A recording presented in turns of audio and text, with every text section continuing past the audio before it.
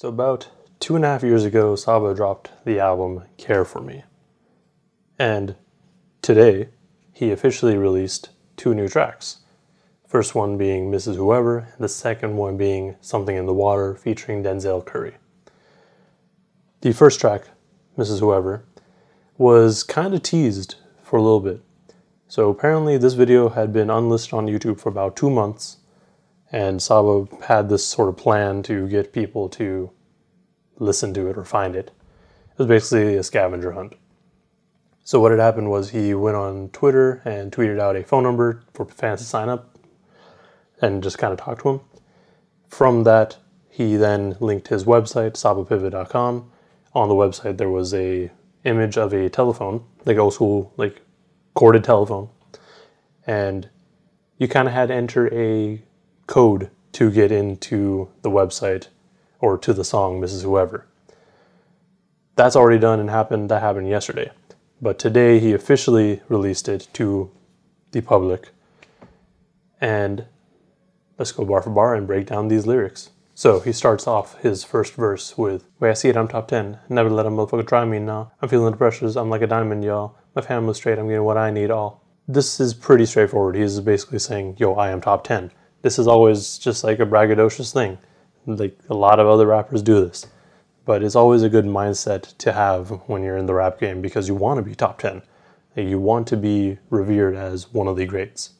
So him saying that isn't necessarily saying that he is actually top 10, but he is kind of striving for that, or that's what he thinks of himself in the rap game. I'm feeling the pressures, I'm like a diamond doll. Diamonds are created from pressure that is put on coal over many years. So he's basically saying over the years, all the pressure that he has been through and all the pressure that has been put on him has created a diamond.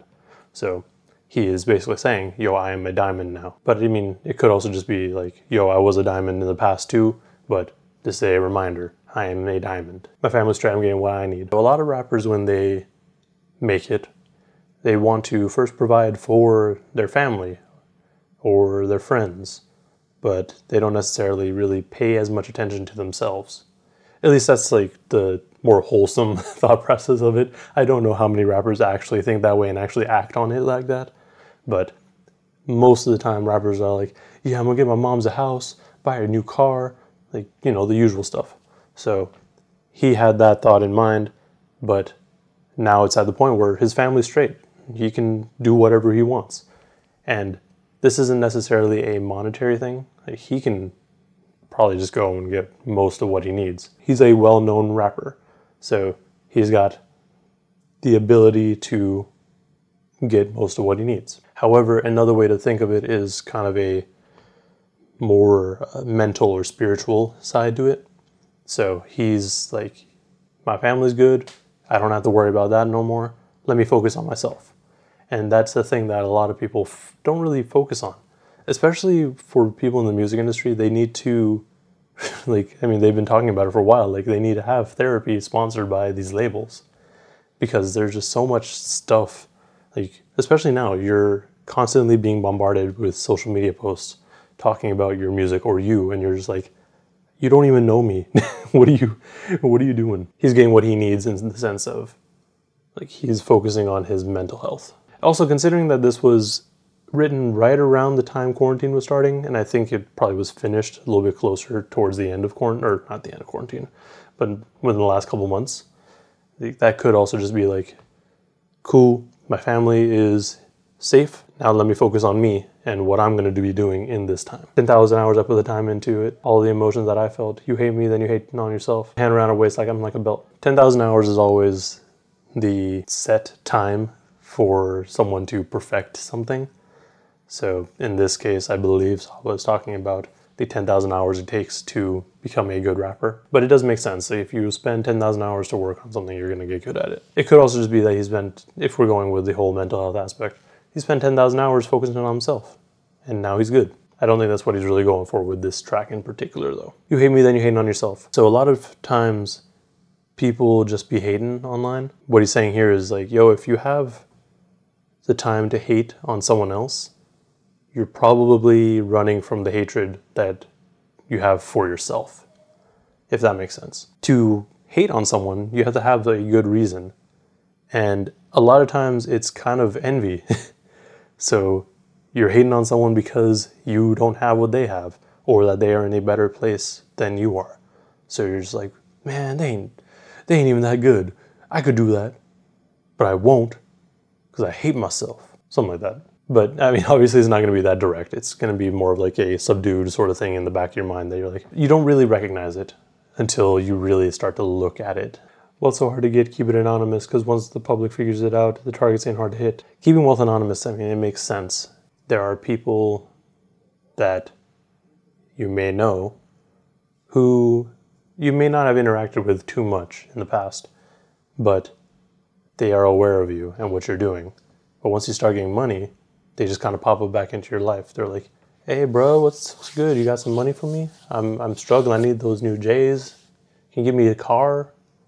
Like stuff like that. Like he wants to keep himself more subdued. But it's also a good way to do it because then it keeps you kind of humble. You're not just flashing all your money at all times. It also could just be like that dude who won the lottery and wore a Scream mask because he doesn't want no one to find out that he had all that money. Because once the public figures out, targets ain't hard to hit. I mean, it's straightforward. Like, yo, once they find out, they're going to target you. But because he says once the public figures out, so it could be once a public figure is out, they are a target. Like a public figure, like anyone who's just kind of big. Like not necessarily a target to kill them, but a target for paparazzi and just attention in general, which again kind of goes back into the mental health thing. Like that is very tiring, you could say. It's very mentally exhausting to have to deal with people always up in your face, like asking you all these questions all the time. So proceed with caution, they'll be supporting for things your fortune can get. To be from Austin, you see he God sent, to be so fortunate. So proceed with caution in general. Like, monitor your surroundings. It's also, again, talking about those people who only come after you once you have money. They're like, yo, they're gonna only support the things that your money can get them. You know, people just kind of hang around other people with money just to kind of get the table scraps, essentially. This then goes into the chorus. Mrs. Mr. Whoever I pray, all the time, all the same. Sadly, I see things I thought would change. All the time, all the same. I don't want shit, I just called to say, how's your day? Can't complain. My phone's open to you all today. Work two ways. Or Mrs. Mr. Whoever, I kind of thought of as like he's praying to God. I don't know if there's another reason or meaning to it though. That seems the most plausible, but it could also just very well be a misdirect and he's actually referencing something else entirely. But if we're going with that, all the time, all the same, he's always praying constantly and always praying for the same things. And then sadly he sees things that he thought would change, whether that be in the hood or just in the world in general.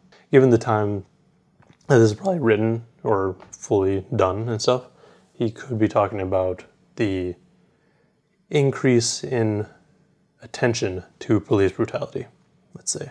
And it's also kind of like him praying is like a phone call. So he's always on the phone talking to whoever he's praying to. And he's like, yeah, I don't really want anything. I just want to say, how's your day? And that could just be him talking to whatever he's praying to or to people in general, really. My phone open to you all today. Works two ways. So two ways, just straightforward, is a two-way street. If you're going to talk to someone, you're going to, you have to talk and ask questions. Like, you can't just have a one-way conversation because that's kind of boring, especially given what he's saying. He's like, how's your day? Like, he wants to expand on things like that. My phone open to you, like my phone's always ready I'm always available to talk to you. Which then goes into his second verse.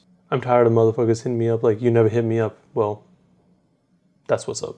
In the song and the video, you kind of hear him pick up the phone after a couple rings and then he puts it back down. The people that are saying you never hit me up are the people that he's just not really trying to have in his life as much. These are also the people who will take advantage of the money that you have come into. So it's like he's trying to not isolate himself, but keep those people little bit away. Like he's trying to keep him just at a distance from him. And then him hanging up is like, yo, like, just leave me alone. Because actually the first time I listened to it, I didn't really hear I didn't watch the video. I heard it, and I didn't hear him hanging up. It kind of sounded like when they were saying that, it was like him calling them. So it rang a couple times and then it just hung up. So it's almost like, well, you were never there for me when I called you.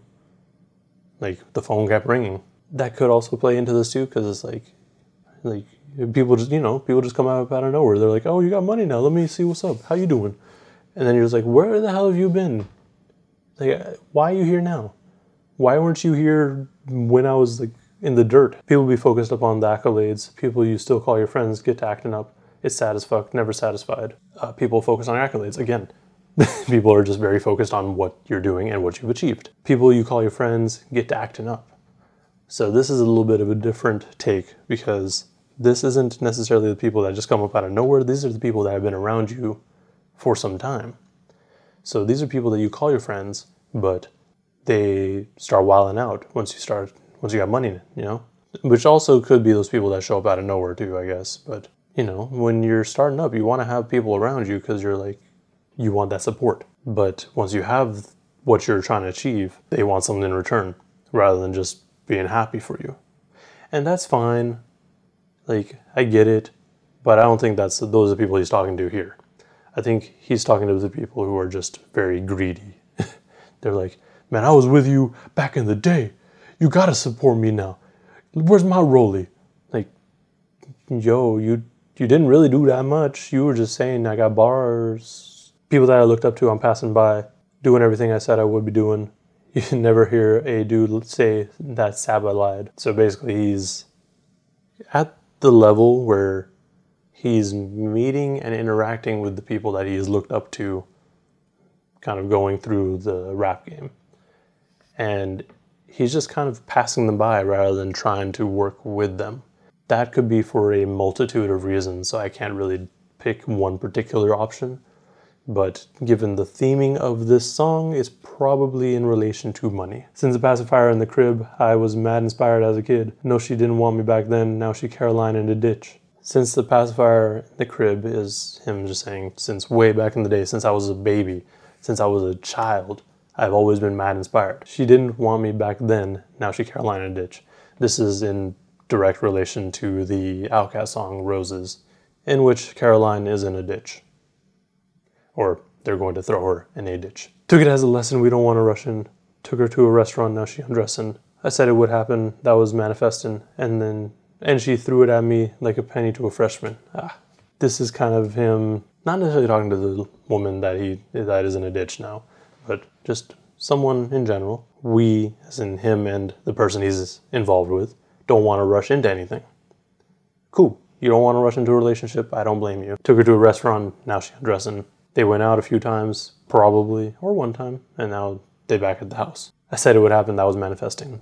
This kind of ties back into the, since the pacifier in the crib, I was mad inspired as a kid line. Or even you never heard them say Saba lies. Like, he's always going to do what he wants to do, or whatever he says he's going to do. Like, he was manifesting this. Threw it at me like a penny to a freshman. Her throwing stuff is pretty straightforward. I don't need to elaborate on that. But the penny to a freshman line, if you have taken any sports in school, pennies are like these kind of dingy jersey sort of things that you're supposed to wear in team sports or like in PE and stuff. And they're just kind of gross. So the freshman has to wear them. This then goes back into the chorus, which is the same as before. Overall, I was very excited for the song, and I am very pleased with the song. The video actually makes it a lot better because it's just Saba walking through a garden almost, and it just feels very peaceful. And that's kind of where I feel Saba is now. He's at peace with what he's doing. Yes, it's been a very long time since we've gotten a proper album from him, I know we had the Pivot Gang album, I believe, last year, but it's been 2.5 years since Care For Me. So people have been waiting. I've been waiting, especially because they announced that they'd be doing Ghetto Sage, which is him, Smino, and No Name, but nothing really came out of that either, except for the track Haagen-Dazs, I believe. Regardless, this was a really dope track. Also check out Something in the Water, because, I mean, Denzel Curry is always a fun listen. But yeah, I think this track overall is really just focusing on him, where he is currently, and just kind of the stuff that happened after Care For Me. Because Care For Me was a very good project that brought a lot of attention to Saba. And with that attention brings a lot of negativity and negative attention, which he is addressing here with the lines talking about keeping himself anonymous or friends acting up, stuff like that. Let me know in the comments below if I missed anything, because I am sure I did. And let me know if you want me to do a breakdown for Something in the Water as well. Also, like and subscribe if you want to see more breakdowns and content like this. Thank you for watching, and please stay safe out there.